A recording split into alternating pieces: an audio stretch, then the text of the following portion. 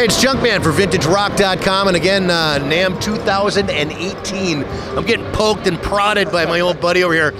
You guys know him as the current drummer with Alice Cooper. It's my old friend Glen Sobel. How you doing, brother?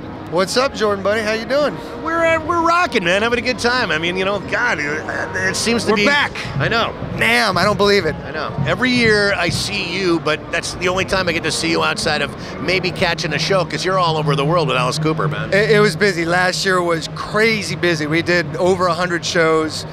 Alice is a machine, and we got to keep up. Yep. But it was great. It was a great year.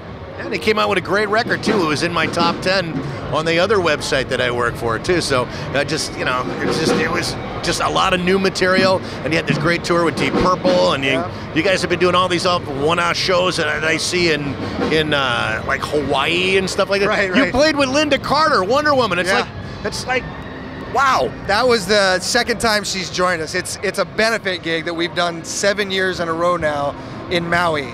A New Year's benefit gig. Alice Cooper's manager puts it on, and it's this surreal thing. Like, you know, there's Oprah Winfrey watching and dancing and rocking out, and we're playing with Linda Carter, and then it's always Steven Tyler and Weird Al, the Doobie Brothers guys, Pat Simmons, Michael McDonald. They all live there.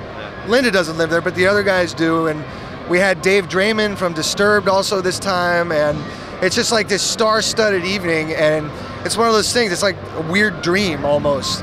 But it's a great time. We rehearse like the day before, and it's for a good cause. Yeah. And so with the Alice Cooper camp, there are a lot of cool benefit gigs where we become like the house band, you know? He does a lot, man. So. Yeah, it keeps you on your toes, and I love doing that, and yeah, it's a good cause. Well, another good cause is, dude, look at these really cool drum cases you got from Humes and Berg. They're beautiful awesome. Cases. Tell us a little bit about them.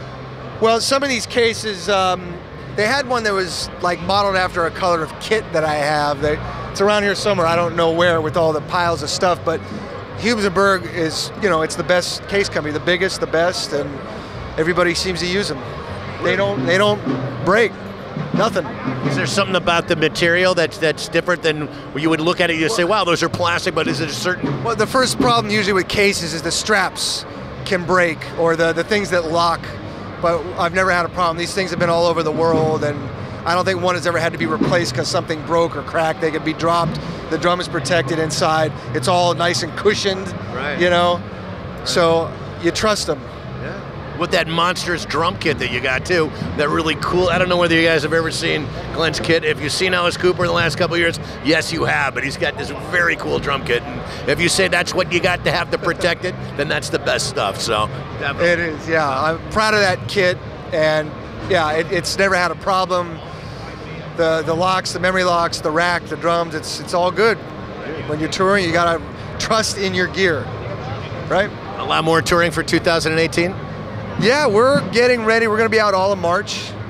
So that'll be mostly East Coast in the States. Yeah, a lot more coming.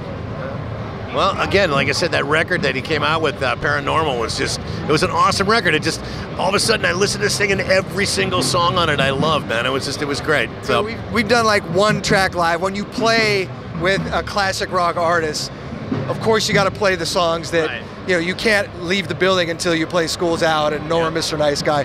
So we're doing like one off the new record, but it's hard to choose. Alice has such an amazing back catalog. You got to throw in the gems and the unexpected things for the hardcore fans, but you got to... And chop his head off every night. Of course. Well, yeah, his wife gets to do that. She's in the show. She gets to kill her husband every night. That's why they have such a great marriage.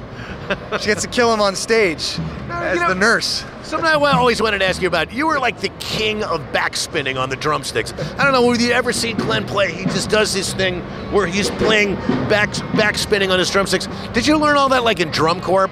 Yeah, well, high school marching band. We had instructors that were from drum corps and college marching bands. So I picked it up from one of those guys. And you say backwards, I didn't realize I was doing it backwards until years later somebody said, oh, you do that backwards. I said, I do? I can't do it forward. True backspinning, yeah. Yeah, but if it works, it works. Hey, you're a master, man. Oh, well, thanks. The Alice gig, it's cool. If I was playing with like Celine Dion, I wouldn't be doing that. You like that guy, that video of the guy at the wedding, you know, that's like overplaying like the whole wedding band and stuff like that? You ever seen that guy? He's all over the place, right? Yeah. Yeah. People. Yeah. Well, you're talking about the guy in the Philippines. Like, Yeah. Right. Of course. Yeah. You got to be careful when you whip out certain things on the gig. It's got to be in the appropriate place. Now, does the boss ever tell you, just like, hey, man, you know, like I said, you got a little too much spotlight going on over here? No, he is so cool with getting his band showcased. Yeah. I mean, for the amount of time we play the show, you count the actual number of minutes he's off stage, it's a lot. Where he's doing costume changes and taking a break. You know, we're up there without him for maybe 10 minutes out of a 90-minute set. Yeah. It's awesome. Now, who else are you here to see at NAMM in terms of endorsements and things? I'm gonna say hi to all the people, DW Drums and Sabian Cymbals, Regal Tip Sticks, Evans Drumheads, Porter and Davies, everybody. Yeah, this is the place. You gonna have some time for teaching? Well, not this weekend. No, I'm talking about like in the upcoming future. Yeah, there's some clinics getting booked. I think I got one in at the Lexington Drum Center in late March when we passed through town there. Working on some clinics for March. And the one thing, my objective this weekend, don't lose the voice, don't get NAMM thrax. Well, that's why we're doing the high sign instead of like, right, you or know, it should be all this. Right, all the fist bumps, you know? That's what it should be. There should be like an official NAMM handshake. Well, if you see me, I have like an entire medicine cabinet in my backpack. Yeah, dude, right. so. You got to have the hand sanitizer, the vitamin C. Everything, dude. Yeah, it happens like too often. Everyone gets sick. I got things to do, man. I don't have time to get sick. Where can people find out more information? Is it glensobel.com? How did you guess? Just kind of had that thought in my head, dude. So. Yeah, and the social media, everybody's findable these days. If you're not, it's like you don't exist. You got to have the online presence. So yeah, that's it. Dude, it's always good to see you, my friend. A lot of years. 2 drummers here. 2 drum dudes. Yep. That's right. Smacking the tubs, dude. It's what we do. So. That's right. Again, it's Junkman from VintageRock.com and Glen Sobel here at NAMM 2018. Thanks, dude.